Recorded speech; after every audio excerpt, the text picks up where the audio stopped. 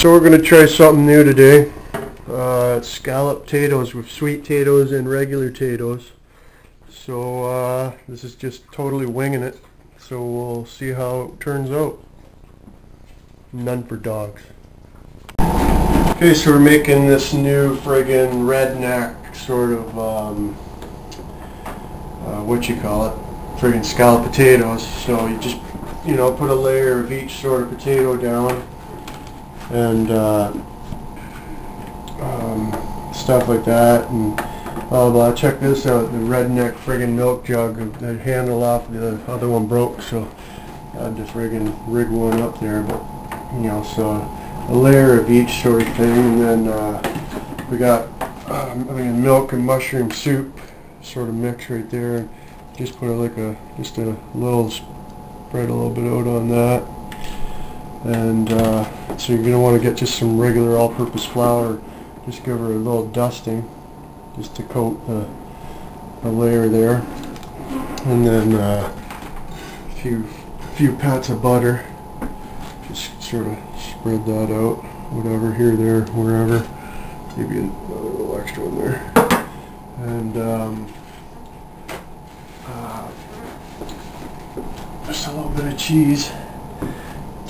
Spread that around a little here, a little there. There'll be several layers, so you don't need too much. It's probably good. And then we got some roasted garlic and peppers. So just give her a dusting of that, as much as you like. Sort of got some parsley here too. Just a dusting of that. And this stuff, you definitely don't want to put too much of that on. Friggin' onion salt. Just a little dusting of that. And where'd the salt and pepper shaker go? I'm going to cover it. Oh, there it is, hiding right where I find it.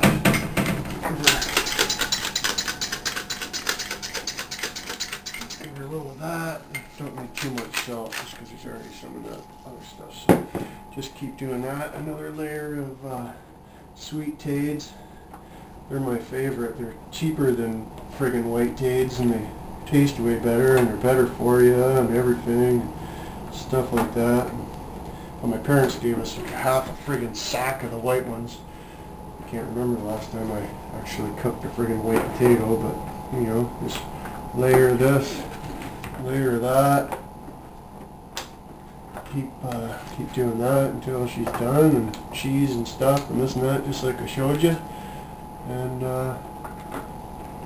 once that's done, we'll show you what's up. Okay, so there it is, all layered up and stuff. Showed you how that went. So we're gonna, the oven's at 350. We're gonna fire this in there and cook these bastards up. So it'll probably, depending on how thick your pan is and stuff, might take up to an hour or so. Just if you can sort of take a knife and stick it in all the way to the bottom and pull it out without pulling half the friggin' potatoes out, then you're good. So we got this cheese.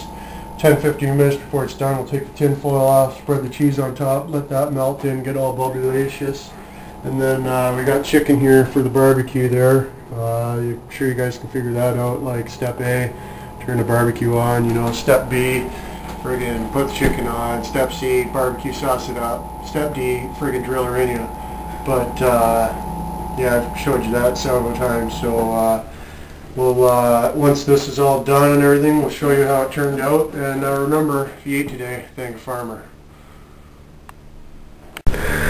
Okay, so there it is. We'll scoop her up and serve it up and see how she tastes.